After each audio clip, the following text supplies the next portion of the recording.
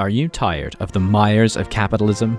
The toiling drudgery required to earn capital for your imperialist masters? Or needing to shill your Patreon to try and make this weird dream of making videos a sustainable reality? Well, me too. I want to try something different. Something red. Today, I'm going to be going down the uniquely stupid communist path in France. There's unique focuses, unique events, and a bunch of unique spy missions that I really want to explore, so let's see what that entails. I also have a secret trick to make playing France way easier as well. I'd love it if you subscribed, as I've got a world conquest coming at 20k subs, and a recommendation for who to play in the comments would be pretty appreciated as well. It's gonna be hell. Right, au français, here is the plan. We're gonna be going left, and we're gonna be rushing Force the Issue to get rid of disjointed government. And I really want to be going down the right path and destroy the counter-revolution to get an early casus belli against Britain. First though, we need to deal with the horrendous political violence spirit. French people basically just want to burn their country to the ground the moment you do anything.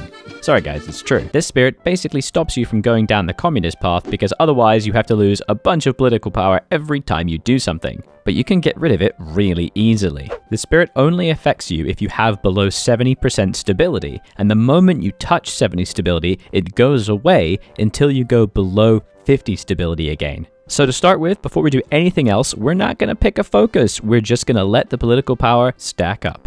We'll do all of our normal things. I am going to get a few civvies though.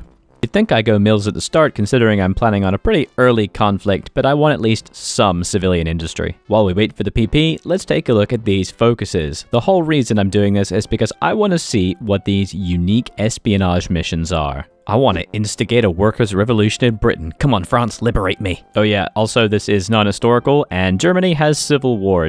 I kind of just wanted to see what would happen to the world. If Germany goes imperialist, they actually send me their communists, so my communist growth gets even better as well. Alright, we have saved up some PP. We're going to improve worker conditions. This is going to give us weekly stability. Yes, it kills our factory output, but I'm France. I make basically nothing anyway. Now that I've picked that, I can go form the popular front and go down a few focuses while I wait for my stability to tick up naturally. We also need to make a very early agency, and look, oh, the election event, we got communists in government. This just gives us free communist support. Very nice. Oh no! Okay, we've done form popular front and reform the labor laws. Our stability is now above 70%, so we should be able to get rid of political violence. Why is it not going? Okay, there it is. It just had to wait a day to tick over. There it is. We have gotten rid of it. It will stay away unless we go below 50 stability. Now we can just rush down the communist path and force the issue really early. Oh boy, the world's going full monarchist. Otto's assumed the Hungarian crown. Interestingly, UK is going steady as she goes. They're staying democratic. What? All of Europe is going to break away from them, while Britain is just going to be the only member of the Allies. Let's go.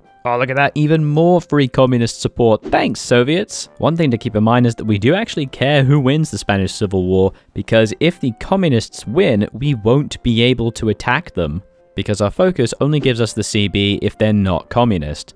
But with Germany falling apart, they won't send volunteers to nationalist Spain, so the communist focuses are actually genuinely not that bad. Like flat support and extra political power gain to help offset the losses from disjointed government. Let's go, it's pretty good. I think I need to send an attaché to the Spanish because I need to see what's going on. Like, I might need to send volunteers on the nationalist side. Okay, we've forced the issue. We are now the French Commune. Look at that flag. We do now have two paths, but obviously we're going to go the cool one. Aw, damn, Germany's actually going democratic. This means they're going to be all weird and join Britain or whatever.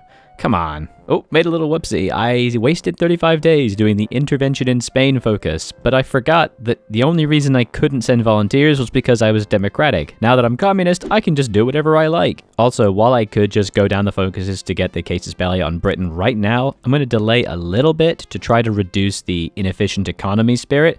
I would like to be able to use my factories even slightly first before I fight.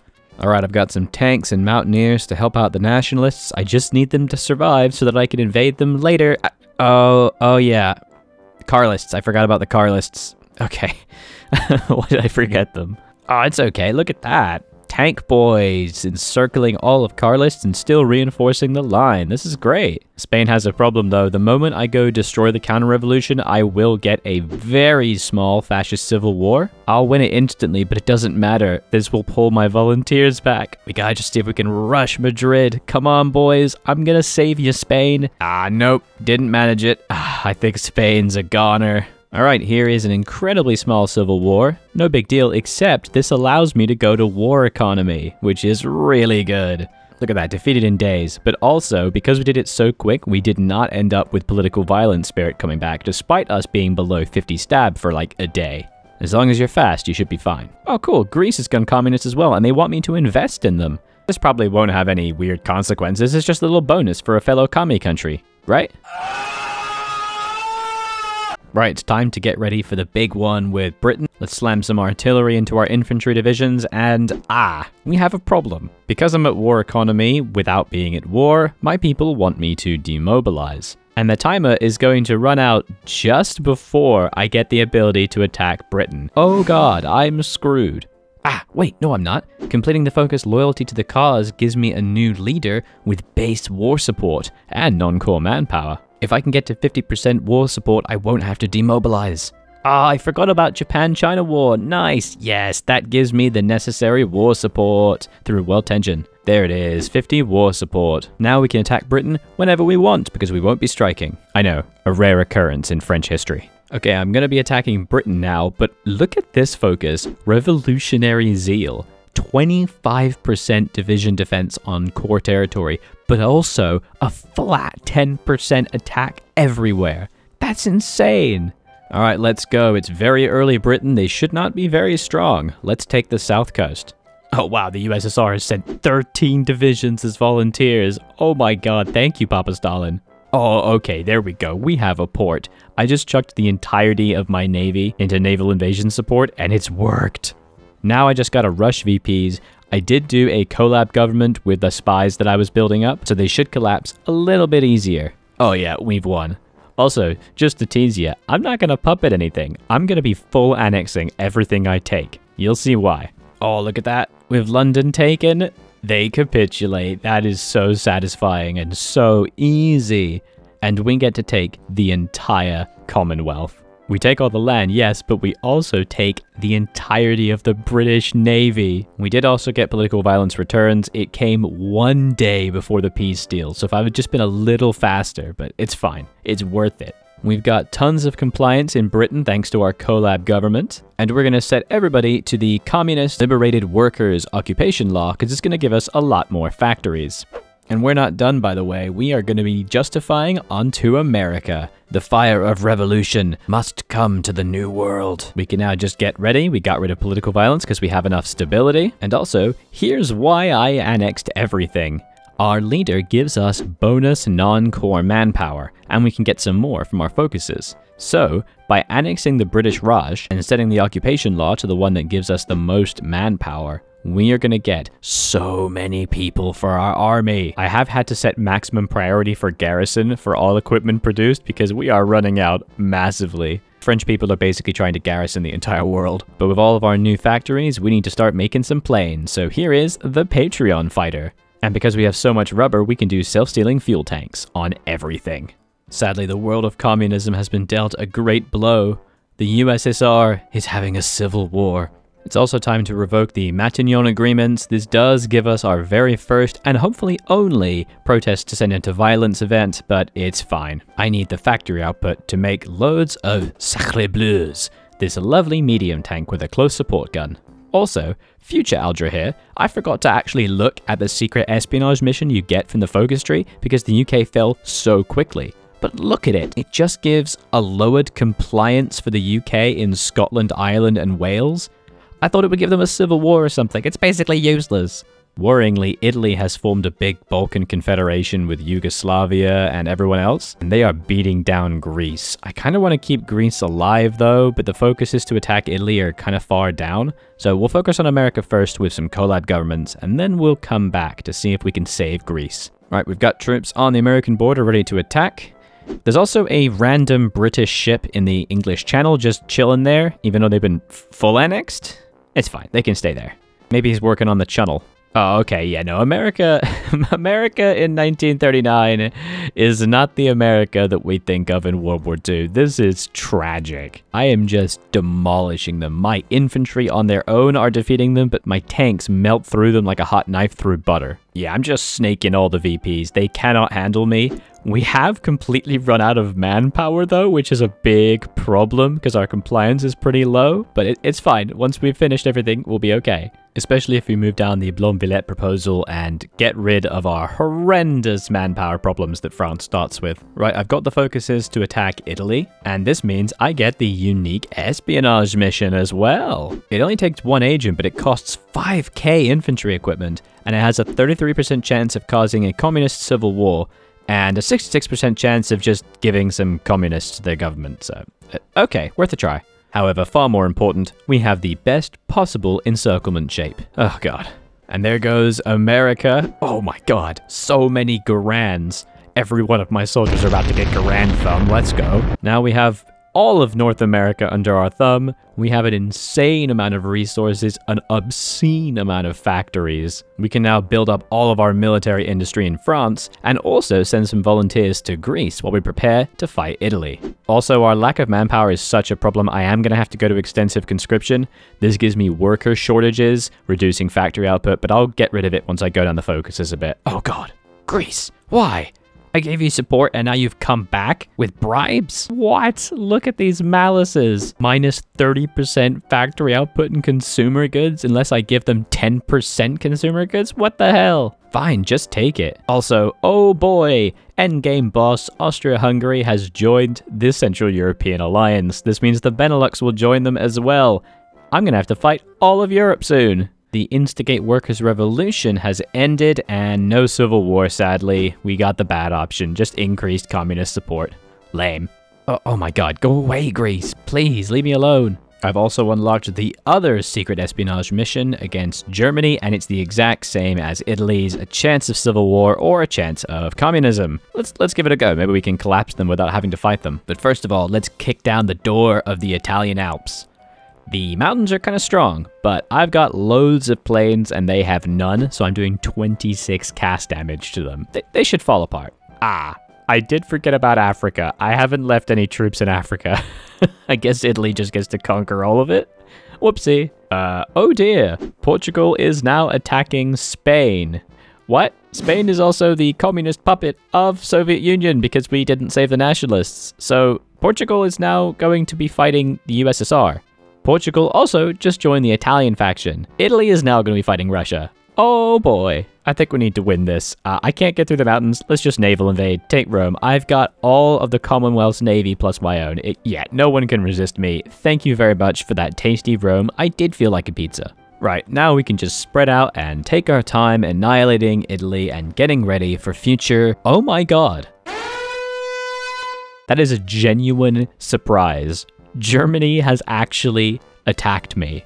I did not expect the AI to be so smart. That is a very good idea. Oh god. Luckily, I do have troops on the Maginot just in case. Always do that. But Belgium is completely empty, so the moment they join, I'ma die. We're gonna have to just pull almost everything off of the Italian front to go and build a fallback line onto Belgium. Like, this is full panic mode. Okay, I built a little defensive line. It's actually the same defensive line you do if you were playing regular democratic France. You know, hiding behind the rivers and stuff and retreating from the very north bit. I did not expect that I would be defending historical France borders in this game. And against a combined German, Austro-Hungarian Benelux force, no less. I've set up a couple tanks as a blocker. They will lose eventually, but this will slow everybody down long enough for my troops to build some entrenchment and get their org back. I'm also building some forts very quickly using the might of the American construction industry. And now also, we will just stuff planes into northern France. Just literally every plane in the world.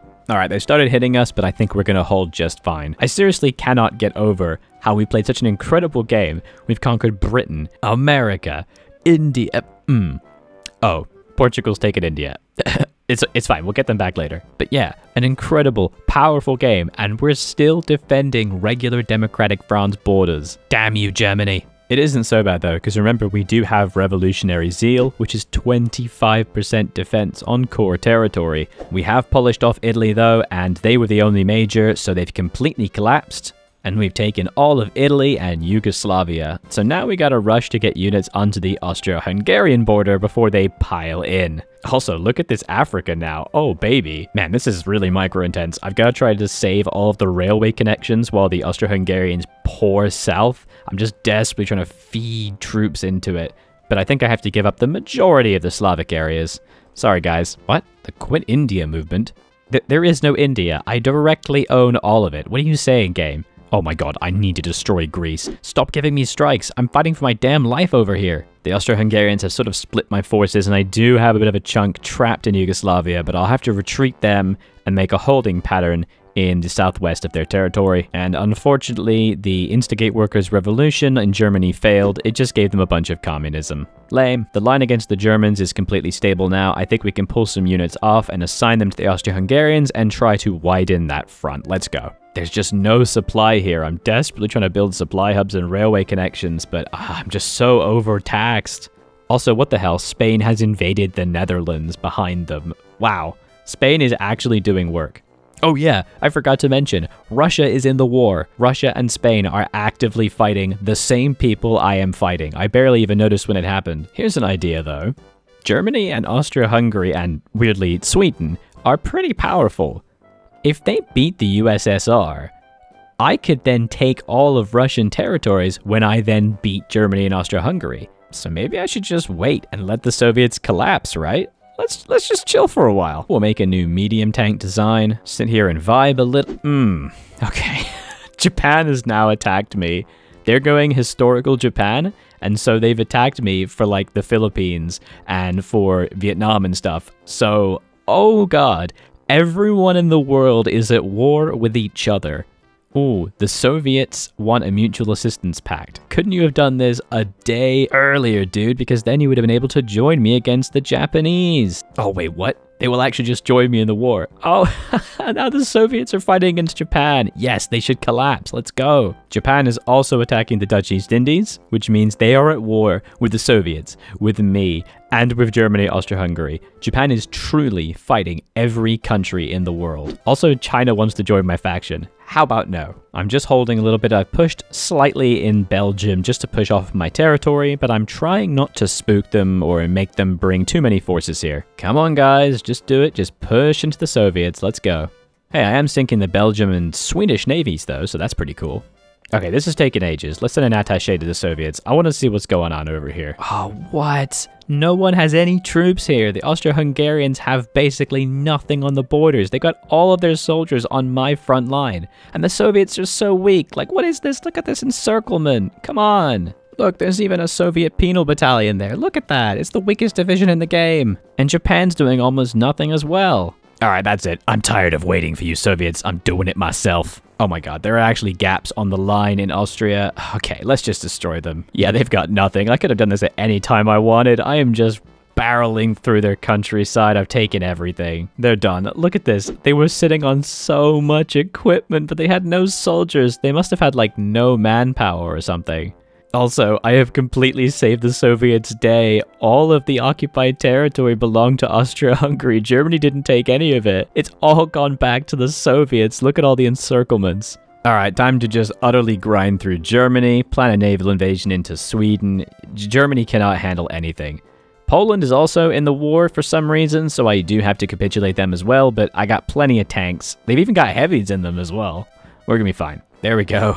After an hour of grinding up the Swedish woodlands, it's over. Look at that peace deal. The Soviets took 2 states. I took 108. All of Europe is mine, except for bloody Switzerland. Damn you. How the hell am I gonna make a thumbnail out of this? Right.